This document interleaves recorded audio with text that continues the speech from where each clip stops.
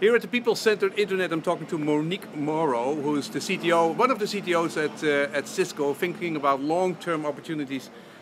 What did you think about the People-Centered Internet conference?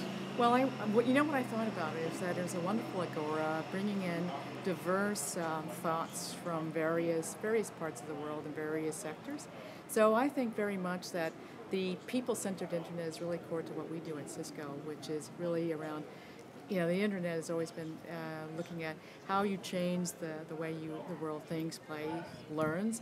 And so what we're now amplifying is this whole concept of, people centricity, empathy, and making it about not so much about the technology, but more about having people being able to be part and absolutely advocates and absolutely users of that internet. Yeah. Now, what we specifically want to do here is more initiatives around healthcare. Yes. And to see this small group. I mean, there's a small group of people who make the internet. I mean, I talked to Vint Cerf yesterday. I asked him, how long did it take to do TCP?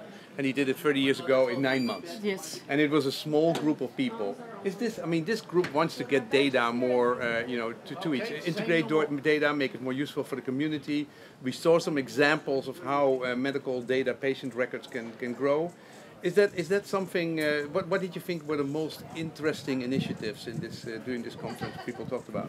Well, specifically around healthcare, you do have to care about what's happening in terms of information exchange and healthcare exchange, and also it's no longer a question about who owns the data. We all know that the patients are owners of their own data. Oh, excuse me. I mean, we in Europe absolutely are not convinced about that. And if we are convinced, then we say maybe the patient has right, but he can never look at it. But except for Estonia. So don't tell me that is clear for everybody. But I do live in Europe, so I live in a country called Switzerland.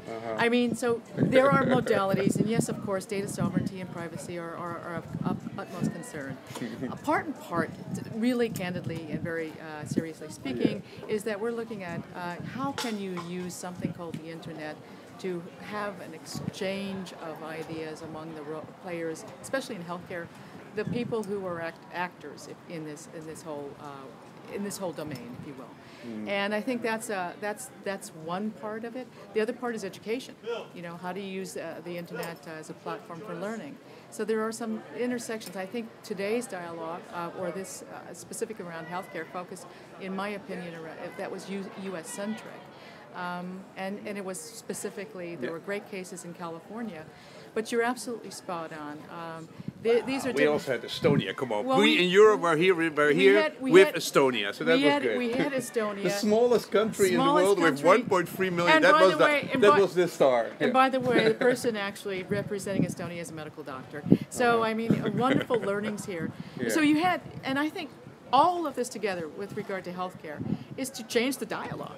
And to change the dialogue, I mean, what Estonia proposed was, here is an architecture. What they did, and look at their learnings, is they had to start from anew. Yeah. I mean, and so that's an example. So much easier than starting with all these systems we have here. It's a green field, right? Yeah. So we don't have the luxury. All powered by Cisco, by the way. So to integrate all these systems together. And we're very proud of that. Okay. We're very, very proud of that. So, but here's the other component that I really, really cared about. And that came out, as you well know, in the conversation, is about how do we use this people-centered internet to really enable and capture another population of the world that needs to be, empowered. The other billions. The other billions and billions, and you have elderly people. We heard that in some of the reports, but also women.